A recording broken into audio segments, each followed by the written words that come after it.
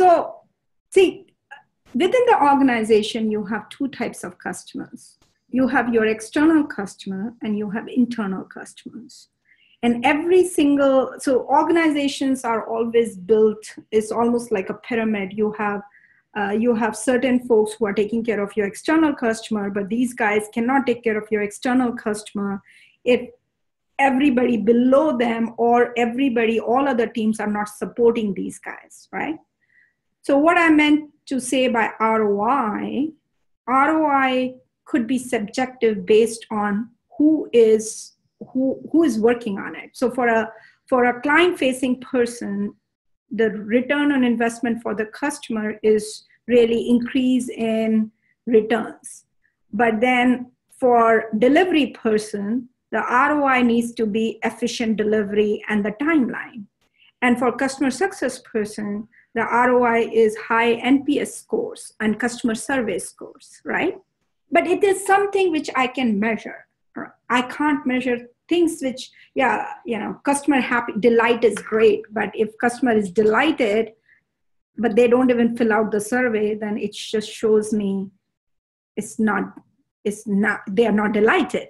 Or if we have a technology which is great, but it's not getting deployed, or it's not really working the way it should be, there is a problem, right? So really, ROI could be subjective, but you have to take every position, every department, and really outline how will we measure the impact.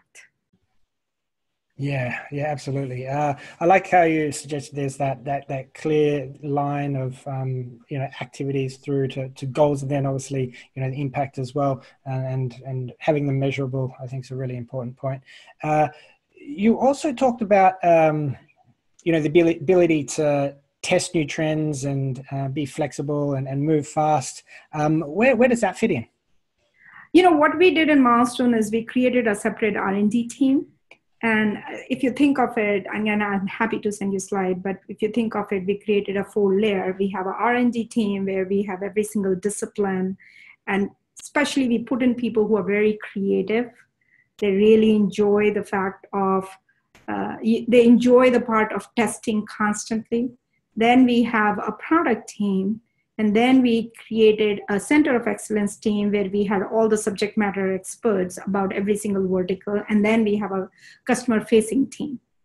So R&D testing, whenever there is customer problem or there is a new trend, subject matter experts will outline that. They will talk to R&D team, and they'll talk to the product team to make sure that when they are solving that problem for customer, they are involving the experts, right?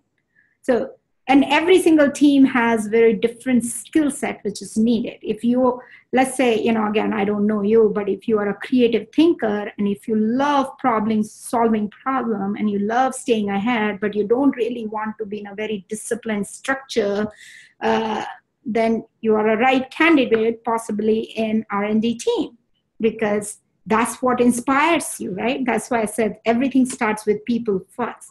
What do you really enjoy doing? And or if you are a person who wants to build products and want to do a lot of methodical thinking and things like that, then you would fit in really well based on your experience in the product team.